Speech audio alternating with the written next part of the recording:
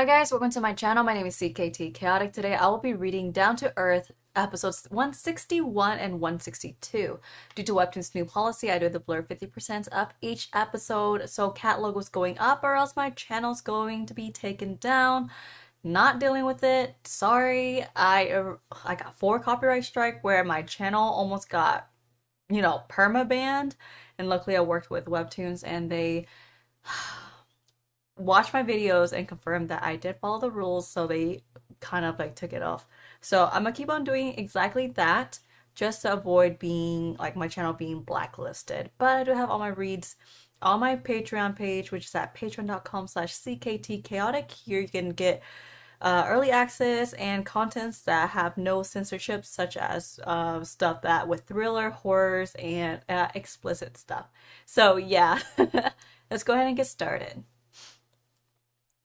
I honestly don't remember what happened last, but I don't know whose voice is this. Do not panic. I started to make things float. How? What? I do not know. And I do not know how to stop it. How did this happen? Well, I was playing with Cosmo. And I suddenly got this feeling. It felt like things became weightless. I ignored the feeling and tossed a toy to Cosmo. And to my surprise, it was floating. Things got out of hand. And here I am. Please help, Kate. I'm scared. I might hurt Cosmo. Okay, try to calm down. What have you tried to do? When I lower my hands like this, everything lowers down, and then they float back up. At least Cosmo seems fine. Maybe I could just grab her out of this? I got her. Oh, Okay. yeah. Oh. No. Oh, Kate, what do I do? This seems to be just as confusing to you as it is to me. Kate, what if I hurt Cosmo? I'm so scared.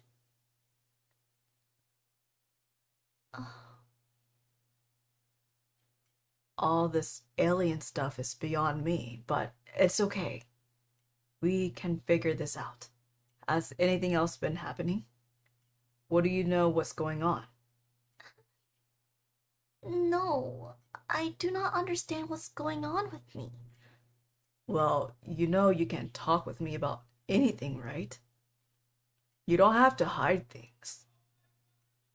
Maybe you're under a lot of stress? Talk to me. I have been hearing Cosmo's thoughts. Huh? And now this. I suppose I am feeling a bit hopeless. How will I fit in on Earth? What if I cannot control these abilities? I feel like I will not be able to live here. I will have to run away again.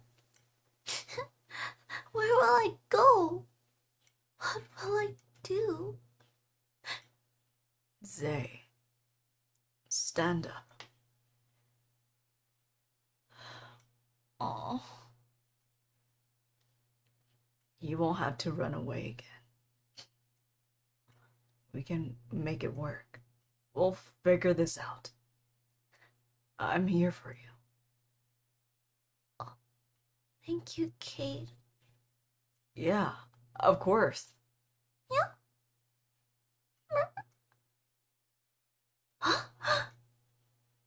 Cosmo, you're normal again. Oh.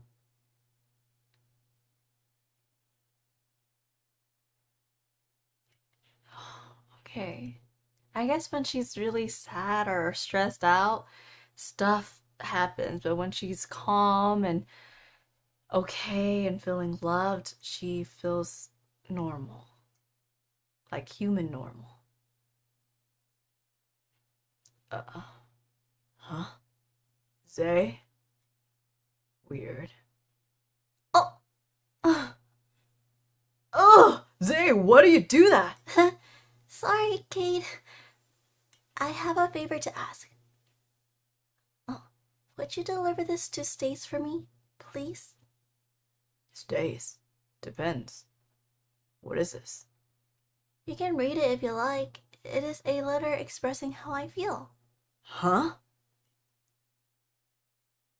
Oh, you're taking a break from modeling? Yes, just until I begin to feel better. It shouldn't take long. You could say I need to clear my head.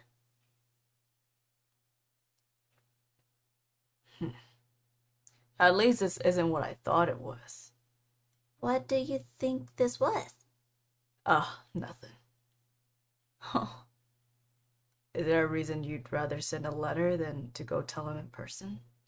No. No reason. I thought it would be more appropriate. Okay, thank you, Kate. I wish to go draw now.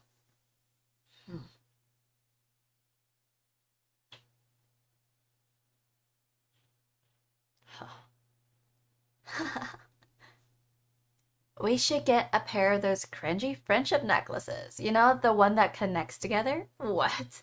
Those aren't cringy. Yeah, right. Says you. Wait, look at this one. Let's buy several. Stace. This is a very important day for you. Your first day of school. What do you do now and going forward will shape your future. Don't tell me he's born in like a really... His clothes are like all ripped up, so they're poor. Do you remember my advice? But in movies and books... This is real life, son. Those are all distortion of a tough reality. Just wait. By the time you get back home, you will understand. Oh, doesn't he look... Why is he... Hey. Why do your clothes look like that? It got holes. Just buy new clothes. Or at least wash them. Oh, yeah, it has stains. hey. Can I borrow a pencil? Oh, ew. Your breath smells. Oh, brush your teeth. Grandpa was right. I don't need friends. That's so sad. It's sad for me because I grew up um not poor but kind of like close to there. At least I was able to bathe and wash my clothes, but like we just didn't know when our next meal would be. And we eat a lot of canned food like spam or like canned fish with rice. And I just remember like there are times where we just don't have anything. We just eat rice with like soy sauce. But also I don't have a friend, but I had a person that in my neighborhood who her parents are just addicts, okay? Yeah, they did a lot of bad things and they would not work and their electricity and water always cut off. And so she would go to school. Her little baby brother would pee everywhere because they don't change their diaper. So she would literally sleep on a bed full of like pee. And of course, she can't shower because the water's turned off. And she would go to school and people would bully her because she smells a lot really bad. She can't brush her teeth and her eyes are always crusty. Her hair is always so matted. It was just so sad.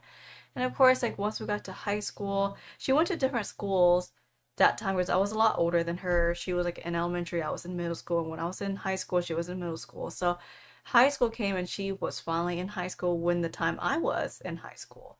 and she kind of like was this cute little kid, became like this really depressed child who's like into goth, like heavy metal music, stuff like that. And she's still kind of like, yeah, smelled. But I felt really bad for her. Of course, I never got close to her because, she was to herself and she was kind of mean. Of course, it makes sense because she had to cope with that, of that. She had that her shield up, her guards up. So I know she moved because her parents got evicted from the place, but it was really hard to see someone go through that. So it makes me feels really. I feel really bad for Stace right now, knowing that background. Kate, hey, I know I'm off tomorrow. He's typing. Huh. Zzz, zzz, zzz. Kate, but do you mind if I drop by? Down to earth. Yeah, that kind of tugged on my heartstrings. Guys, whoever you guys are, however old you guys are, if you guys are in school or you guys have kids who are in school, please sincerely teach them to be kind because you don't know what the kids are going through at school. You don't know why they smell funny. They or even at work. I had a coworker who always sleeps and was really grumpy and stuff, and I didn't realize he was going through a divorce, but he was also not very a nice person when I needed help with stuff. Very snobby, but you don't know what kids, young kids who have no control of what's going on in their household are going through. So kindness goes a long way, and please teach your children. Please be the person to spread kindness to those. You never know.